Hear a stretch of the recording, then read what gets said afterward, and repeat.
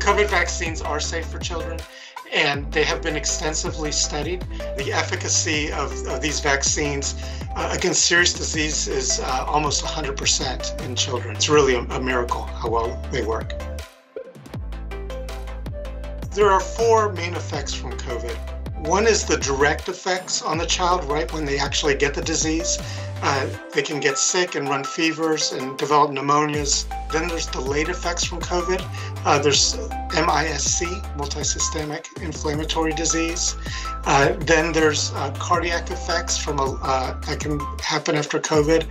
And so we worry about clearing kids for sports after they've had coronavirus. And then the fourth thing is that you can have long COVID, kids who don't return to baseline after their coronavirus infection.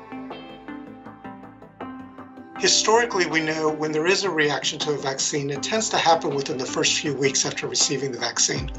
So we're confident that the risks of the vaccine are way less than the risks of catching COVID.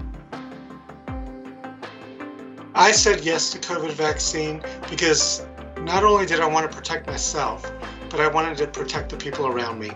I have parents who are fortunately in good health, and I wanted to make sure they continue to be in good health.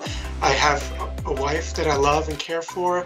I have children that I want to protect. My name is Dr. Hugo Scornik. I am president of the Georgia chapter of the American Academy of Pediatrics. I'm also a pediatrician at Conyers Pediatrics.